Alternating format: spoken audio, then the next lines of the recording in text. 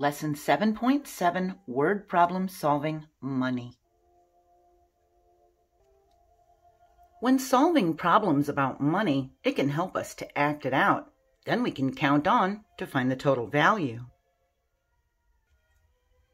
We can act out a money problem by making a quick drawing of the dollar bills and the coins.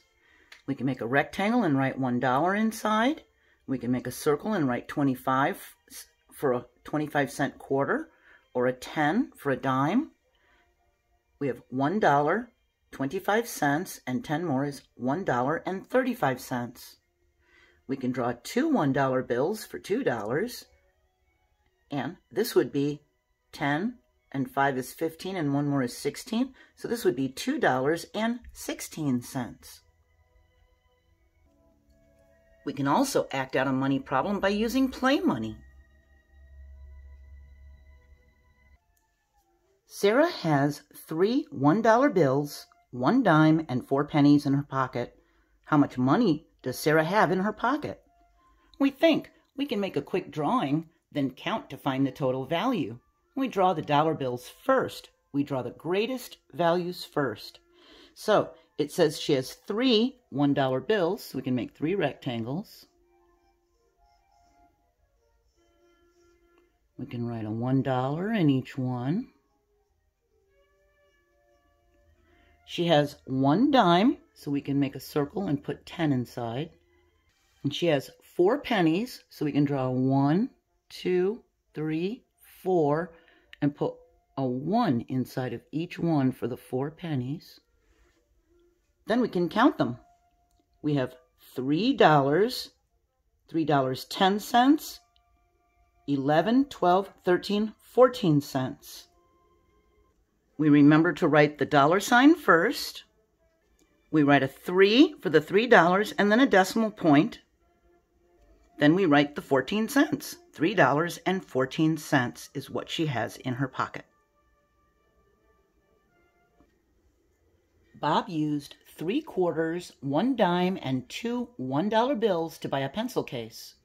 The pencil case costs $1.35. How much money does Bob have left? And we think we can draw the money he had, then cross out $1.35. Then we can count what was not crossed out to know what he had left over. We start by drawing the greater values first, so that would be 2 $1 bills. So we're going to make 2 rectangles. So we got 2 of them. Quarters are the next greatest, so there's 3 quarters. We make 3 circles and write 25 inside of each one.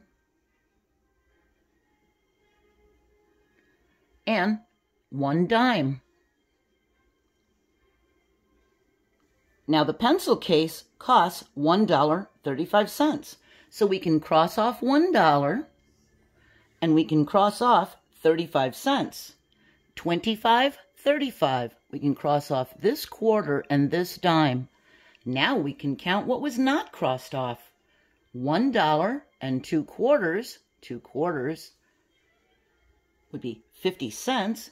That means he had left over $1. We write the decimal point, 50 cents.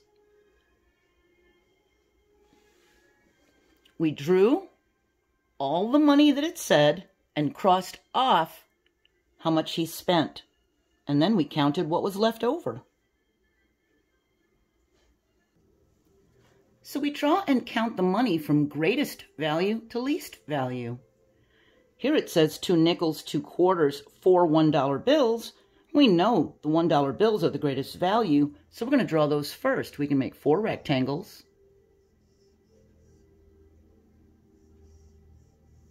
And if we know they're all dollar bills, we could just write a 1 inside.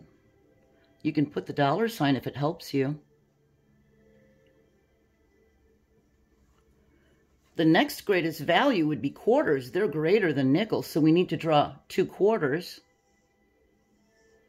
We can put 25 inside so we remember that they're the quarters. Then 2 nickels. Those are 5 cents each. Now we can count them. We have 4 $1 bills, which is $4. We remember to write our dollar sign, our decimal point to separate the dollars from the cents.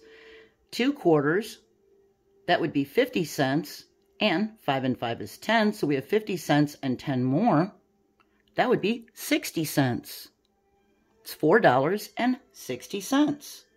So even if it's written like this, where the dollars are back here, you know that dollars are more than quarters and quarters are more than nickels, so we draw the greater one first, and we have to put them in order. Tala has 2 quarters, 4 dimes, 2 nickels, and 16 pennies. How much more money does she need to buy a muffin that costs $1.20? So we think, first we need to find out how much money she has. Then we can count on to find how much more she needs. We look at the amounts and see that they're already in greatest to least order. Quarters are the greatest, then dimes, then nickels, then pennies. So we don't need to put them in order. We can draw 2 quarters, write a 25 inside so we know that those are the quarters. 4 dimes, put a 10 inside so we know that their value is 10 each. 2 nickels, put a 5 inside because those are the nickels. And 16 pennies, we can draw 16 circles and put a 1 inside, or we can just write 16 cents to save time. That would be a 10 cents plus a 6 cents, wouldn't it? So if we're counting these, we can count a 10 and then count a 6. 25 and 25, that makes 50 cents. 60 cents, 70 cents, 80 cents, 90 cents. So now with all of these, we're at 90 cents. We have 5 and 5 is 10. That's a 10. 90 and 10, that makes $1. That means all of these coins make $1. And then she's got 16 cents. She has $1, 16 cents, and she needs $1.20 to buy the muffin. And we can count on 16, 17, 18, 19, 20. That would be 4 more cents. So the question is, how much more money does she need to buy a muffin that costs $1.20? She needs 4 cents. And we can also write the 4 cents as a dollar sign, a 0, a decimal point, a 0, and a 4. But it might be quicker to write it like that. This one says, Dave used 5 quarters, 1 dime, 2 nickels, and 7 pennies to buy his mother a flower. How much money did Dave use to buy the flower? Draw to show how you solve the problem. Well, we could draw these coins and add them up. We have 5 quarters. 1, 2, 3, 4, 5. We can write 25 inside of each one, so we know these are quarters.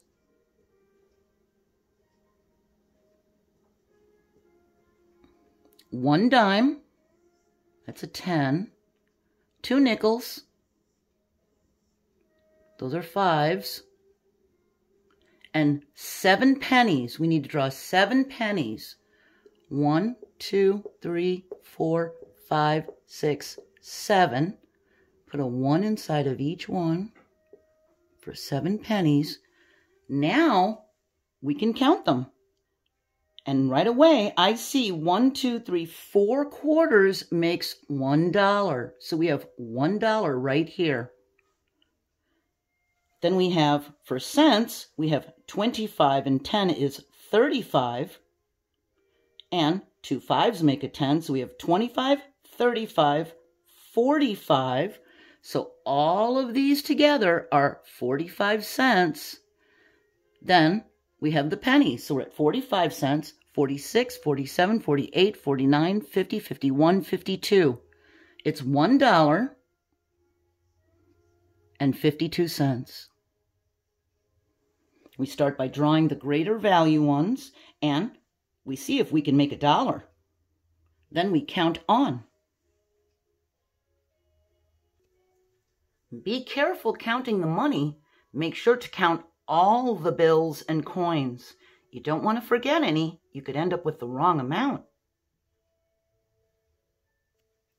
Our next lesson, 7.8, is not about money. It's about telling time. We're going to learn about time to the hour and half hour. I hope you'll join me, and I hope you're doing well. Bye.